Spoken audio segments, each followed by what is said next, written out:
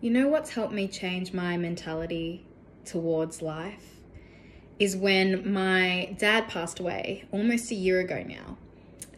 And before that, I was already, appreciative of life and tried to be mindful, but there were still external factors such as him going through cancer, having to care for him, having to go through my own low state / depression. There were all these external factors in life. But what has helped me is to realize that my dad is never going to be able to live again.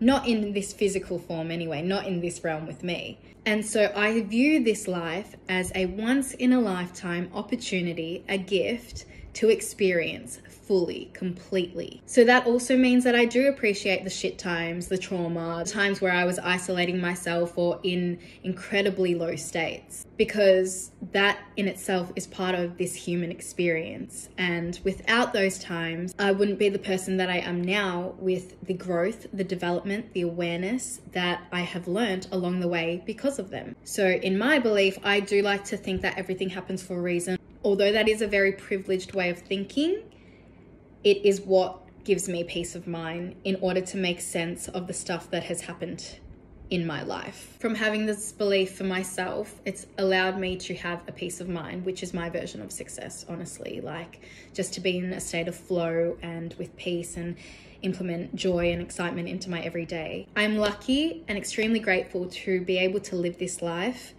I'm able to feel the cold air outside, even though it's fucking freezing. My dad's not going to feel that again. I'm able to bask in the sun. I'm able to feel the warmth of the sun. My dad's not going to feel that again. I'm able to learn things. I'm able to connect with other people. I'm able to cry. I'm able to dance. I'm able to laugh. And I will not take this opportunity of life for granted because of that. And death definitely puts life into perspective. And I'm also not afraid of death, I don't think.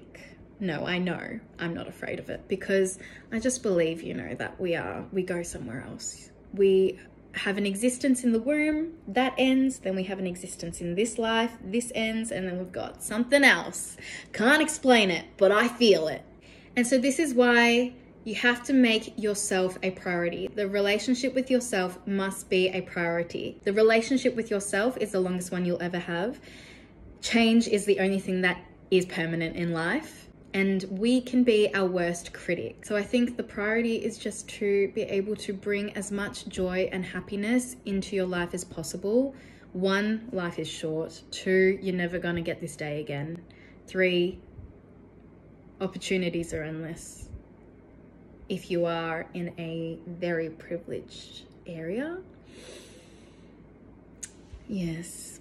Anyway, this was just my brain dump for today. You're welcome.